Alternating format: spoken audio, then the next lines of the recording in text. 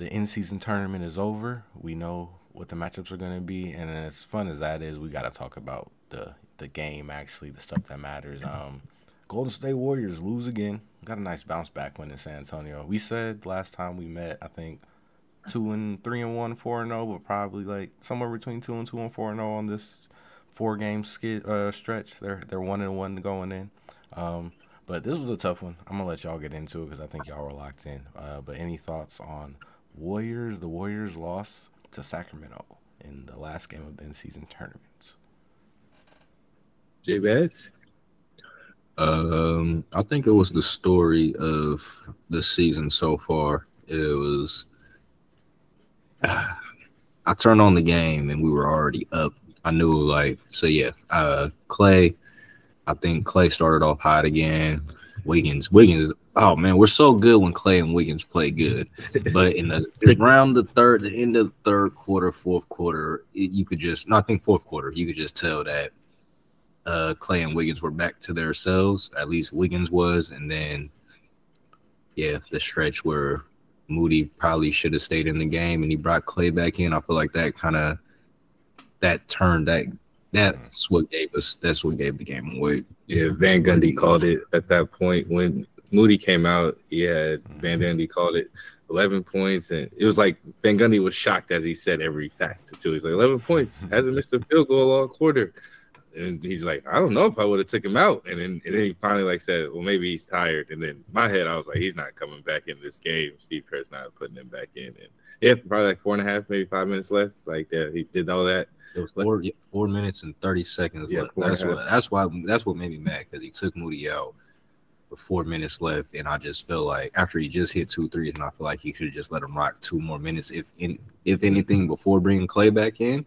You have to. You could have just seen how shit looked with that lineup. Because it was Curry, Moody, Wiggins, Draymond, and Looney, and I feel like that was a really good lineup that could have potentially could have closed the game out. But if you had to play back in the last 2 minutes just for Kerr for his security or whatever it was. Just, I don't know, let the dude miss a shot first or something, like have a heat check or something. But obviously he was gearing up. He was in it. You could tell he was in the gear, and it was different. It felt a little different. What you said, it's the 2. What was it? Say the 2 minutes thing that you said was good. So I didn't think about that at first. I was just like, my head, it was just he's not coming back in this game after he came out. But I wasn't even thinking at that time of just like, oh yeah, just let him. Like you literally just tell Clay, come back to the bench. Like let him get a couple more plays, and then it could be a minute, it could be 2 minutes later. Probably realistic is 2 minutes later. You get him in at the first dead ball within the last 2 minutes of the game. If you really want to give this is getting into the details, man. It's like really Kerr having to figure this out. Like what the night like tonight, where it's like you got to look at coaching in. Well, this is definitely a Steph Curry, Steve Kerr loss for sure.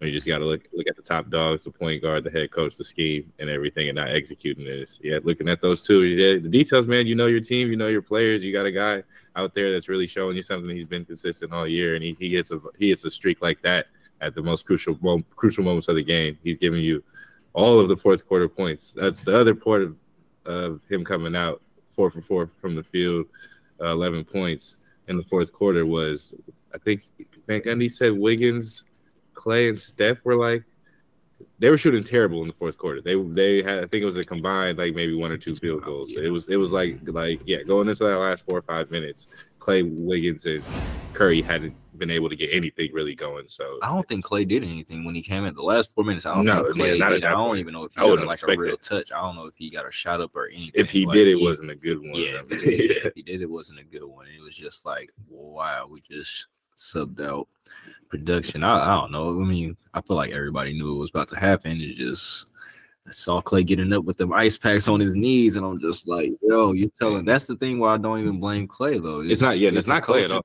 I feel like Clay would have perfectly understood if you just told him real quick, okay, we're gonna let this rock for a little bit, and things would have been fine. And I get that. Yeah, I have to just put that one on.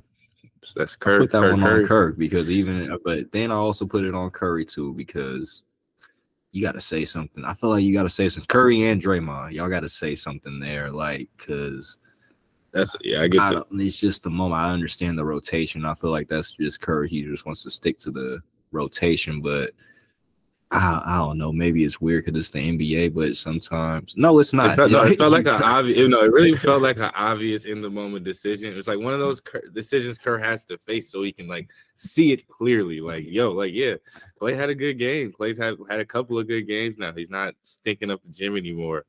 You got this young dude who's ready to play and close games out. You got this young dude who's ready, who's very reliable. And it's like you can make the decision to rock with Klay, or you can make the decision to rock with this young dude in the last 2, 3, 4 minutes of games. And like it's not an easy decision to make, especially when Klay has 20 points, in the game. It's like, but you have to be tapped in with your team and be able to coach this team night to night on the regular season. But yeah, it was just absolutely one of those times where you just at least tell Klay, give him a couple more plays. Klay's been hot.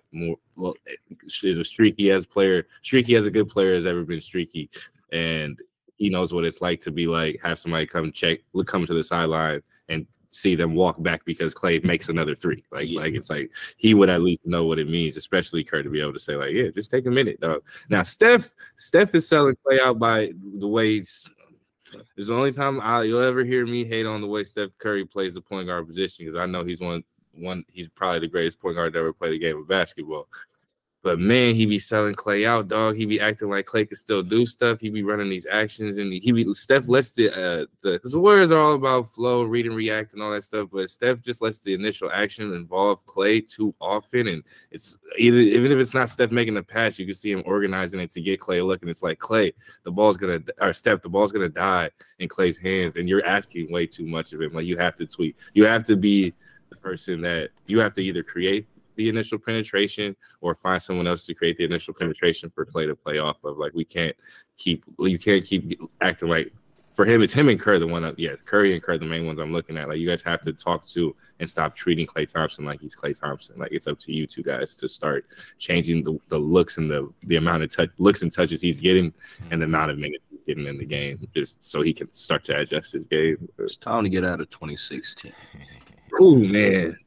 Curry just be running some plays like it's just going Curry. Like Curry, what do you think Klay's gonna do off this pin down? Like we need it. Like it'd be times where we need a bucket, or like the game feels like it's hanging or going a certain way, or like we're not having a couple bad possessions in a row with Klay on the court.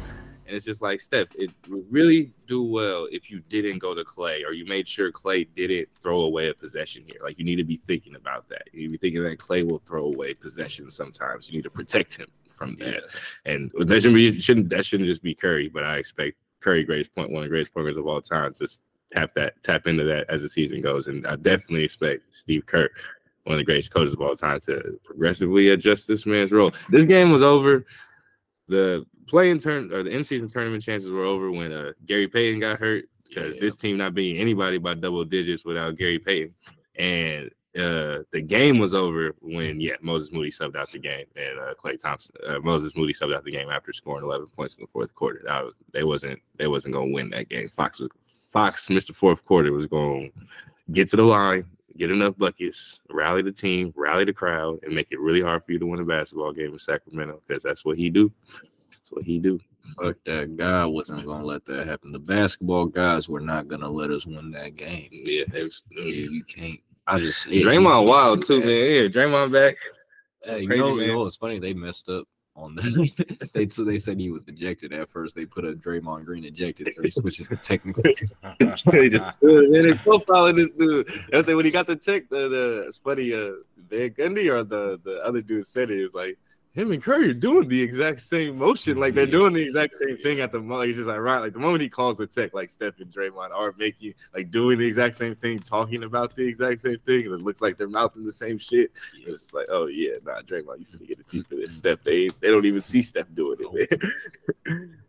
Steph's the same asshole though. He says they were both arguing. It wasn't the most recent play. It was like the play before that they were arguing. It was like they were arguing, Steve Kerr's players arguing for a carry or like a double dribble or some shit from the play before. You guys are antagonizing the ref. Free Ja Morant. Well, that made me go back to that. Well, yeah, that's if you get it, you get it. Free the Memphis Grizzlies to the Eastern Conference. You feel me? That part. Bless the Grizzlies. Let's send them over there. Oh yeah, free Moody. If I'm Moody, I don't know. I don't know how I feel. It's getting weird. Maybe they have some weird connection that we don't know about, or Kerr's trying to do his version of I don't know what anymore. That's the thing. I feel like I feel like Popovich easily lets a player ride out there. Like, yeah. And man, what if Moody is our Kawhi Leonard and we just don't know? He is. No, I was like, the more I watch, like, okay, I argue about Kawhi, but you feel me? He is our guy, like the closest thing the Warriors staff will ever get to draft. Like, I feel like I was coming into it and still feel very strongly about how good Kuminga can be and how strong I think the Curry Kuminga tandem can look. It can happen very fast, I guess, like with those two. But the more I watch Moses Moody play, the more I'm like, yo, y'all did this shit. Like, y'all just need to play this dude 36 minutes a night because he legitimately is the most surprising player that I could say could be the second best player on the team. I don't think he's going to get the minutes, and there's too many players in the way to happen, but like he's going to be more consistent and locked in than everybody in his way, and that's what feels unfair. So it's just like, how good is he? We really don't know. Because there's so many. Mike said it today when he was watching Kerr's presser. Yeah. Oh yeah, I wanted to bring that. He was not in the rotation. Moses Moody was not supposed to be in the rotation tonight. He only was played so many minutes because Gary Payton got hurt. That's what I was thinking too. Steve Kerr was not going to play this man.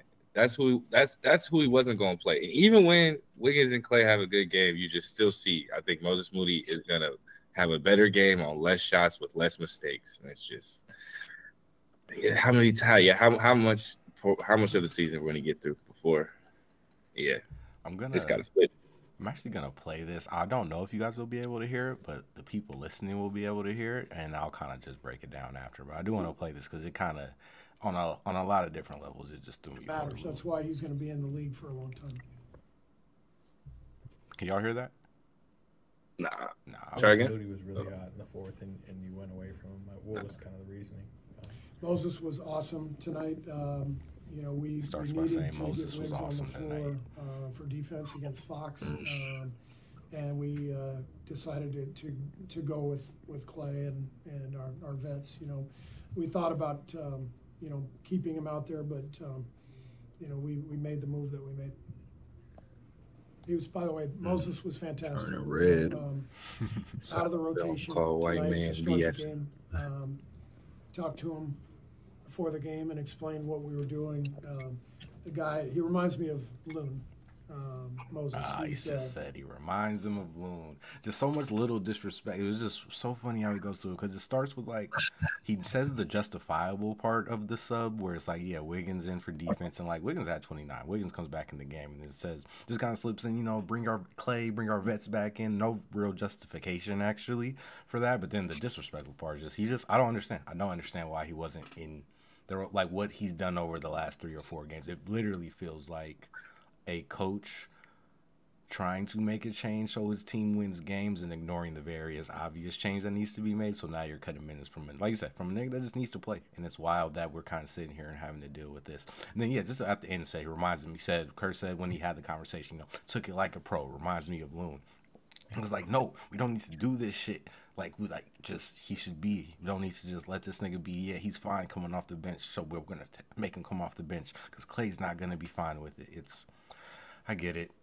No, yeah, it's you. I mean, you first 2 pods, you called it. I feel like a lot of the discussion was you were just explaining to me. I feel like a lot of I was explaining how just Moody and Kuminga have proven and shown they need to be on the court this season, and Kurz, I feel like made the way for them to be on the court. But everything you were saying, I think the holdbacks and where our conversation went was just Klay Thompson. And where do the minutes come from for Moody and for Kuminga consistently? And then that's something that was just something we worried about. Something we were saying we're going to be frustrated probably with how Kerr tries to figure this out because he is just going to have to get through playing Klay Thompson minutes and figuring out around that how this season is going to go. But the person, I think we even probably said it then, the person who loses out the most isn't Kuminga in all of this. The person who loses out the most is Moses Moody. Like in this this crowded wing rotation, crowded point, kind of crowded guard rotation because Kerr has his very set. I think it's 3 very professional. I feel like their agents, like Chris Paul and Corey Joseph's agents, have like the roles written down of like what it's supposed to be. Like the backcourt or the point guard shit is like completely set, especially with the way Brandon's been playing, and that's such like Brandon being a positive, and it's just and all of this, everything about the roster being exactly what it's supposed to be outside of your starting 2 wings inconsistencies, and it's just highlights. It makes us feel why we got to this point now. It feels so frustrating because it's specifically the guys in front of Wiggins, in front of Moody, playing subpar and inconsistent.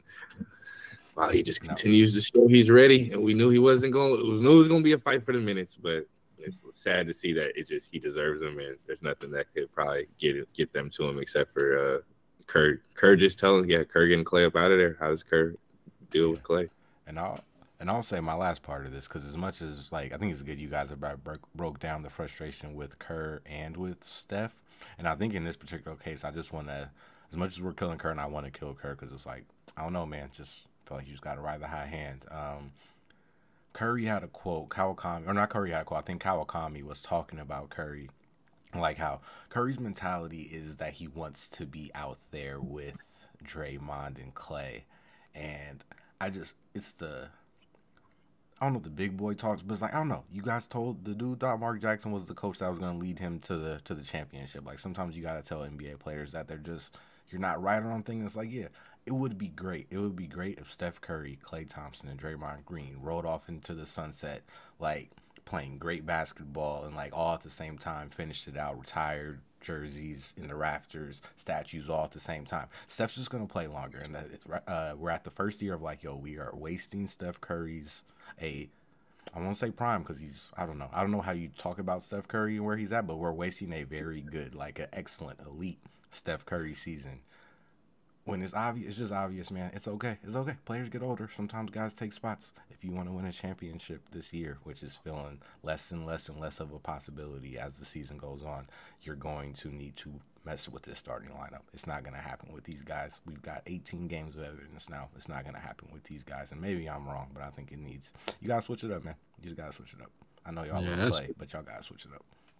Where my appreciation for LeBron's coming in. Somebody said, LeBron, don't hesitate to push that red button. No matter where he's at, he already said so. He already mentioned the change got to be made. Clay can't get it together. It's just like, man, like Clay would have been gone last November. If this was LeBron, that's why I give LeBron credit too, because Curry being way too nice. Everything Mike was saying there, Curry want to be out there with Clay and Draymond too. I feel like he definitely part of this, man. He hanging on to something that ain't there too. Like I was saying earlier, the looks he be trying to get Clay, I just be like, Steph, you like the glass needs to shatter so you can see this person for who he really is now. But yeah, Brian would have got wouldn't have dealt with Clay's slumps last year. He would have been like, hey dog, we out on this. Just want to point out, I didn't notice till now. Somehow Andrew Wiggins managed to be a negative impact today, or not negative impact, but somehow they didn't win the minutes when he was on the court. And I don't even know if I blame him. A lot of minutes with Clay. Yeah, I don't know if I blame him for that as much as like the 2 times this dude's got buckets, we haven't been able to win. So I don't know. This team's weird, man. I would say, that was what was I gonna say? She said something else. I mean, thought of something. Well, the pump fake. That's what's kind of scaring me about this team, actually, and really because of Moses Moody and Kuminga, I feel like is what unlocks this. And seeing, Gary Payton is part of also what unlocks this, which is scary to see him get hurt again. Hope Gary gets healthy and hope it's nothing serious because very big key to this team. But Kerr is going to be able to get by because this team is really good. He's not going to have to, I think, confront a lot of what we're talking about because I think they're going to be fine. I think it's felt a lot worse. The first 18 games has felt a lot worse than where they're really at, which I think is just a really solid roster. And even with the Chris or whatever is going on with Chris, like Corey's been, exactly what you expect from Corey. Just like Chris has been like kind of exactly what you expect from Chris, kind of like just exactly kind of professional. Dario's continues to kind of just surprise me and shoot the ball really well. Up and down, everything's been great. It's just the Clay Wiggins part haven't been so bad And now I see Clay and Wiggins starting to kind of turn the corner a little bit. And that's where I worry that their minutes aren't going to change. We're going to have to get through most of this season playing through the bad habits and the ups and downs of Clay and Wiggins when we need this flip. Like, we just need Kuminga and Moody to be the guys. I want to play through Moody and Kuminga's bad games and turnovers.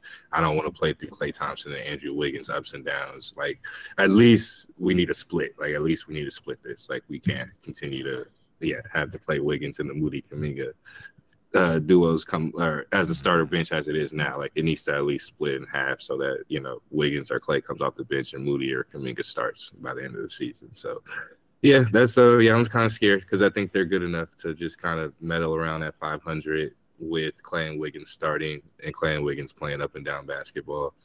And that just doesn't leave the room ever for Moody to really break through and just steal the spot from one of those two, which I think needs to happen. So we'll see.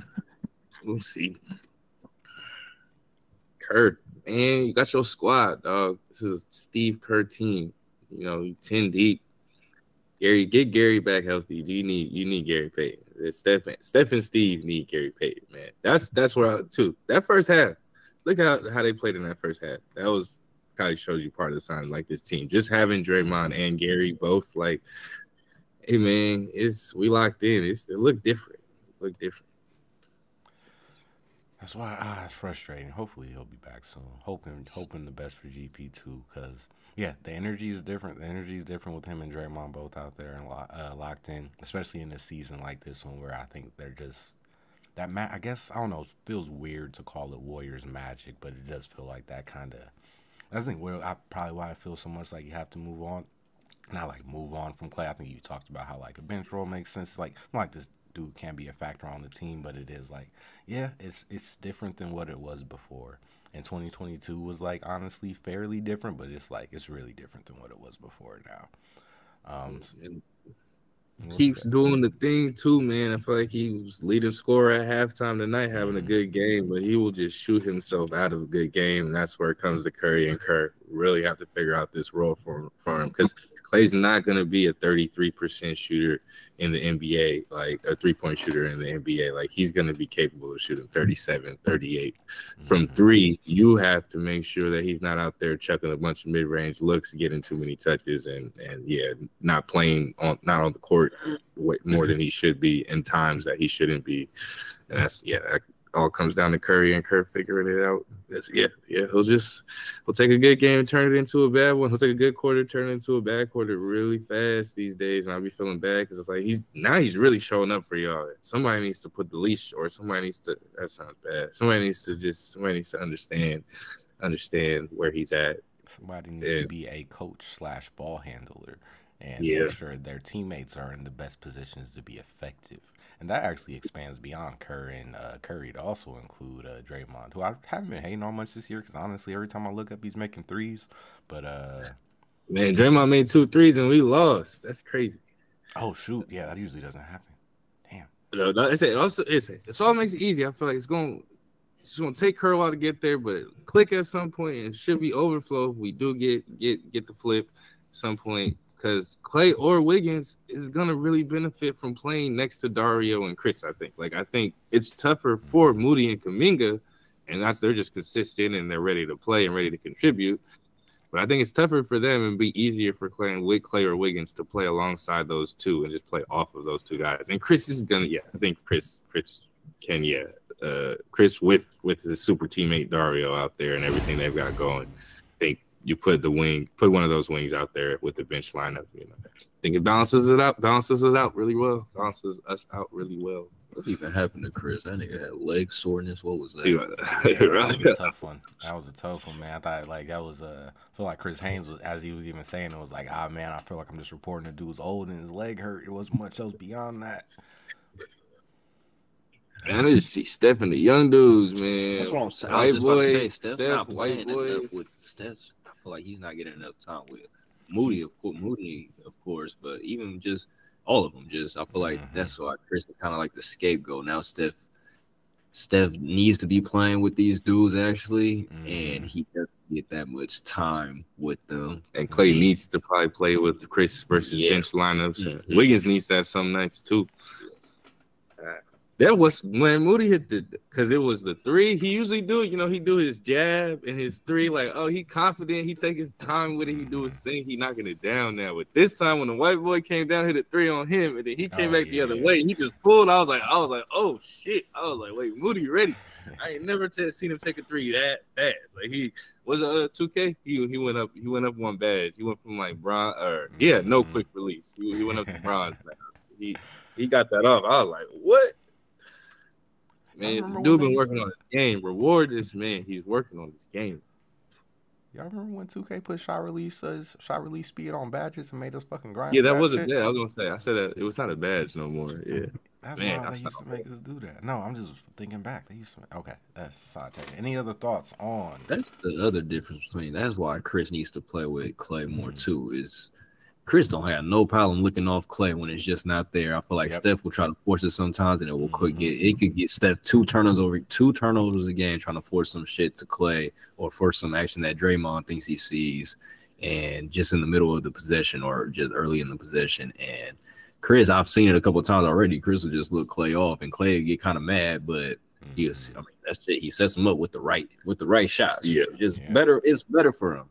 Yeah, Clay get to that point where he ain't got no choices, man. Take your ass to the bench and play with Chris, man, and just take whatever you get. But it really, everything you're saying is true, because watching Chris close a quarter is crazy. I watched him play for a long time, but watching him close a quarter is crazy because he really does he understands the flow, understands time and possession so well, and he's so insane about not turning the ball over, especially when the game gets down to any type of 1 minute 30 seconds left.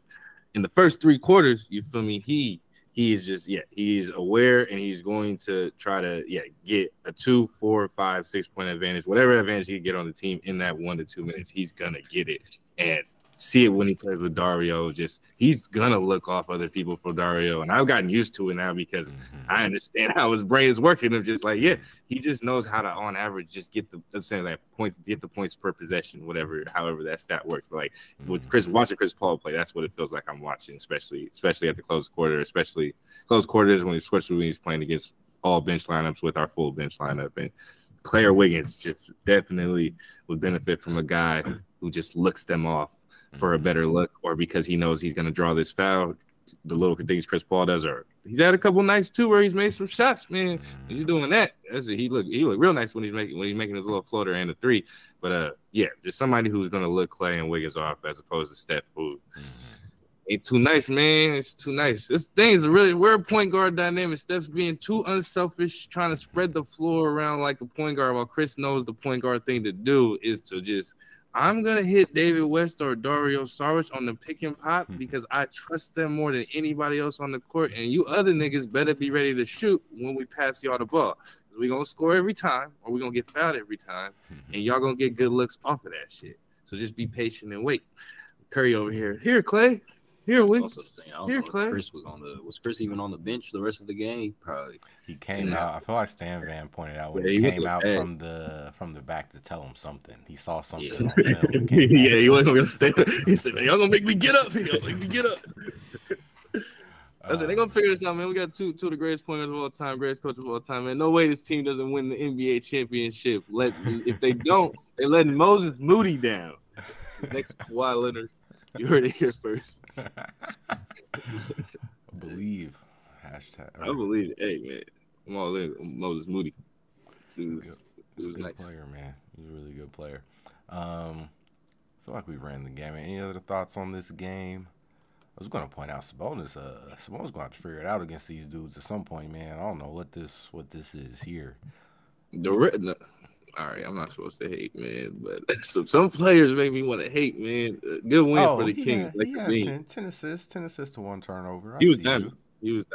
When they said that stat that he shoots 60% versus the entire NBA and less than 50% versus the Warriors, I was like, bro, Draymond nice and all, but I'm like, what is everybody else doing? Like, because I'm only watching him most of the time versus the Warriors. And it's just like, that gap has to just feel crazy. It's like, yo, he's really dominant versus 29 teams in the NBA, or a consistently dominant player versus most teams in the NBA.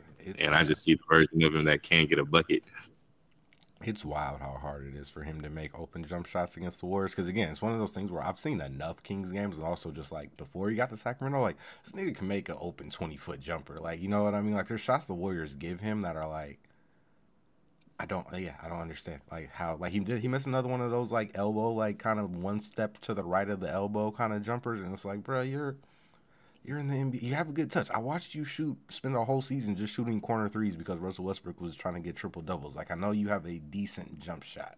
Like, and that's how the Warriors treat triple double dudes with disrespect. That's how they treated Russ too. I feel like he should have jump shot or something about it. They laughing or they just. I mean, it starts there. Like Tony. I mean, put in a big moment for them, and like one of the starting of how this all comes to be is putting Bogut on Tony Allen. It was like they were kind of not the inventors, but they were the ones that probably went to the extreme of, oh, that guy can't shoot, we're not gonna guard him at all, actually, kind of type of thing. So yeah, it's weird. Popovich was doing the best player in the world 2013. Boris Diaw telling him, hey, back up until he make a shot. Back up until number 6.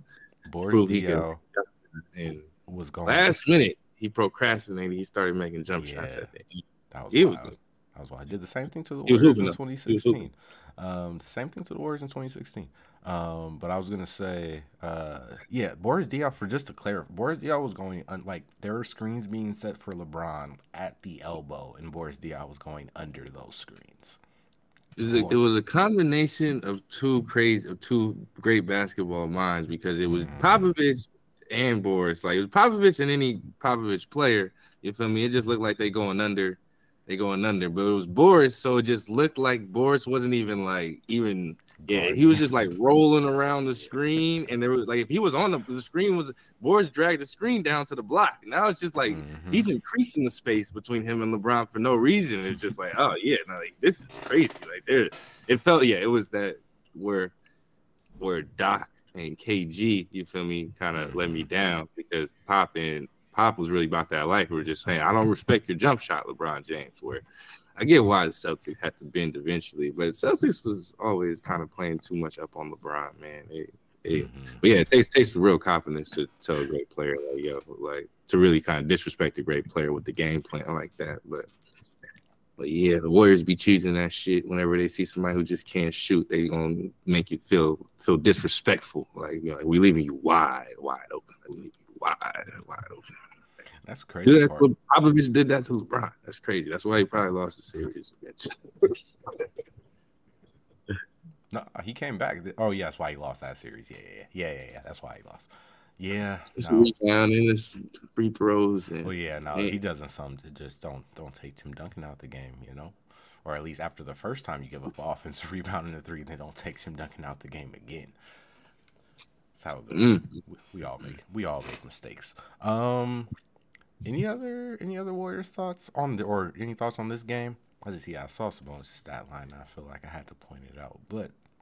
I don't know what's about to happen the next 2 games. So whatever I said, I don't know what's going on with the Clippers. That's a good we got one win, baby. We got one win. We beat them once. I mean, can we just go straight